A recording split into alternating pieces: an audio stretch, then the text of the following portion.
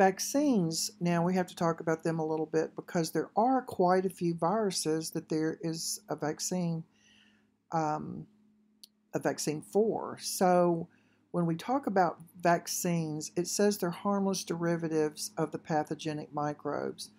What they are is you see the name attenuated all the time. It's an attenuated vaccine.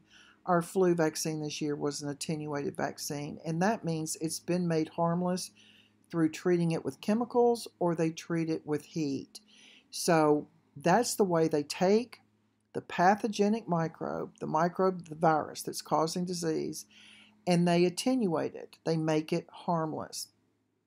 And then they inject it into us.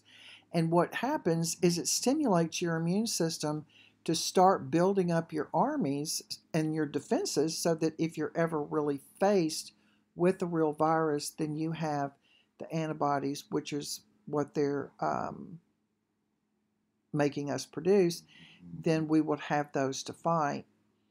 There are going to be certain illnesses that can be prevented through a vaccine. So some of the ways that we can prevent a viral infection, of course, is good hygiene. I mean, it's imperative, like right now, wash your hands. Don't put your hands near your face. Be very vigilant about your hygiene. Also, FYI, the coronavirus right now does not like heat. When you come in from the outside, take a hot shower. I know I told you bacteria like it, but right now bacteria are our friend. This virus is not. So take a hot shower before you go to bed.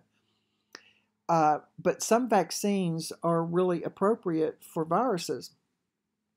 They can't be treated with antibiotics, and we've talked about this before. You can't treat them because antibiotics work by destroying the cell wall and preventing new cell wall formation. So when given to a bacteria, that antibiotic breaks its cell wall down and keeps the new baby cell walls from forming.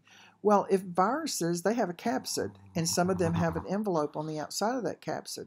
So if they don't have a cell wall, then our antibiotics are ineffective. What you take for a virus, if you have the viral infection, is what's called an antiviral drug. And these are treating the symptoms. They're not treating it's not a cure. It's not going to cure anything, but it slows the replication of the virus down. So if you have the flu and you take Tamiflu, or some people take Theraflu, those are antivirals. Those are they're antivirals in that they're causing the replication to slow down so that it doesn't make so many of its babies and gives your immune system a chance to fight. And it also shortens the duration of the virus. Now, some viruses are going to remain in your system, and you are going to shed some viruses. Some viruses get shed. And right now, with this coronavirus, they're talking about how long it takes to actually shed it. And what that means is the virus is going to have to run its course.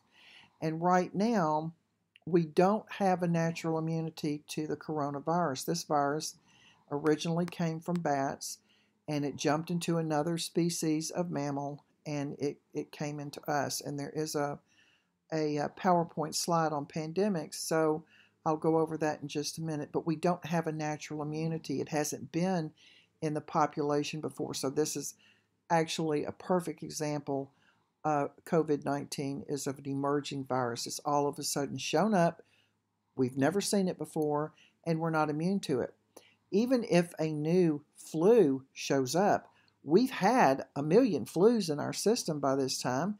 Certainly, some of you have had it this year. So you have some sort of built-up immunity towards flus that helps you fight, even if it's a new one, but not so with a lot of them. So in order to keep yourself from getting a viral infection, we mentioned hygiene. For the love of Pete, get vaccinated. I mean, if you can be vaccinated, be vaccinated.